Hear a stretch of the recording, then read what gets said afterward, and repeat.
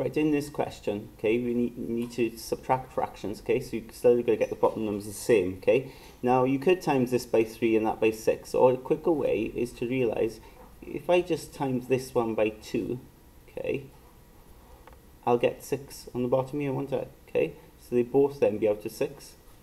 Right, so then we can take away. I don't need to do anything with that fraction there. Okay, keep it as it is. If I times this by 2, of course I got to times this by 2 as well, yeah? Because what you do to the bottom, you do to the top. So, you get 5x plus 3, okay? And then you need to take away then twice this bracket,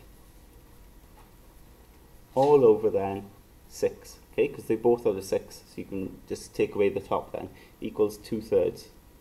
Next thing then, take the 6 up and sort this out here. So you've got 5x plus 3, multiply out, so it'll be minus 2x minus 20. As I said, take the 6 up, so it'll be 2/3 times 6. And then, you know, 6 divided by 3 is 2, isn't it? Okay, so that becomes a 2. Okay, you can cancel them down. So this becomes 3x. 3 minus 20 is minus 17, equals 4. So 3x then is equal to 21, and then of course you can see what x is going to be. Okay, so we get 7 there.